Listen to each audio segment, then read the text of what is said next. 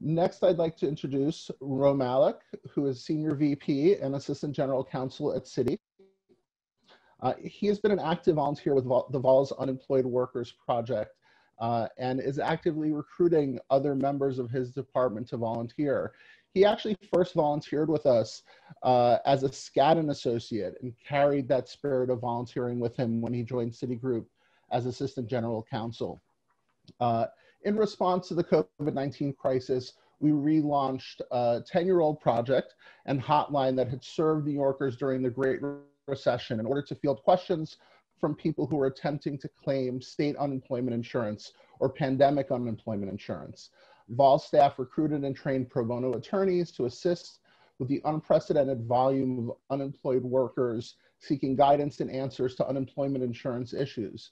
We utilized our broad network of pro bono volunteers at law firms and companies, and we responded, as Ian pointed out, to over 700 callers and trained over 100 pro bono attorneys. So Ro, welcome and thanks for joining us.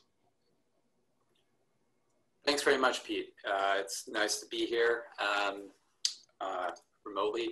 I first learned about the VOLS Unemployment Workers Project as a mergers and acquisitions attorney several years ago at Skadden Arts from Brenna DeVaney, Skadden's head of pro bono. Every few weeks in the middle of some active M&A negotiation, I receive an email, usually with a list of very interesting cases of people who had not received their unemployment benefits that they should have been entitled to. As an M&A attorney, I tend to focus on drafting, analyzing, and negotiating contracts to buy and sell businesses. So at first, when I saw the list of cases, I hesitated to take one on, unsure of my litigation skills. But the VOLS staff reassured me that I could handle it and worked with me hand in glove to represent claimants. Plus, I never wanted to lose the advocacy skills I acquired in law school, as well as the personal commitment to workers' rights that led me to the law in the first place. Since embarking on a legal career more than a decade ago, I've worked on several pro bono matters, but none compare to the level of one-on-one client engagement and partnership that the VOLS Unemployment Workers Project provided me. One of my most interesting VOLS pro bono engagements was representing an unemployment relief claimant who had initially represented himself pro bono, pro se. The transcript that I read from his initial hearing indicated that he continued to interrupt the judge and the other party without directly answering questions. He also failed to address the accusations leveled at him. The judge ruled against him, revoking any future benefits and applying a fine to him for wanton deception. I appealed his case to the Department of Labor to remove the fines and restore his benefits in partnership with VOLS. I clarified that his forms and initial testimony reflected inadvertent error and not wanton deception or disregard for the law.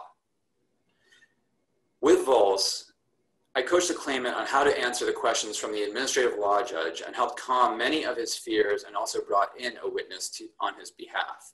Since the witness's English language skills were limited, I had to prepare him using my elementary Spanish at the time, which after this case rose perhaps to an intermediate level.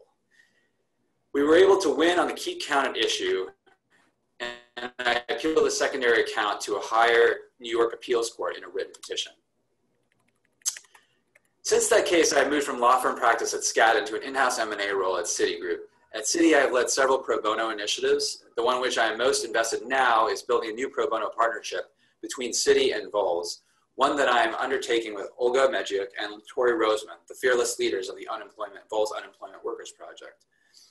As Olga and Tori can attest, the VOLS Unemployment Workers Project hotline has been ringing off the hook to help recently unemployed workers in desperate need of understanding what benefits they are entitled to.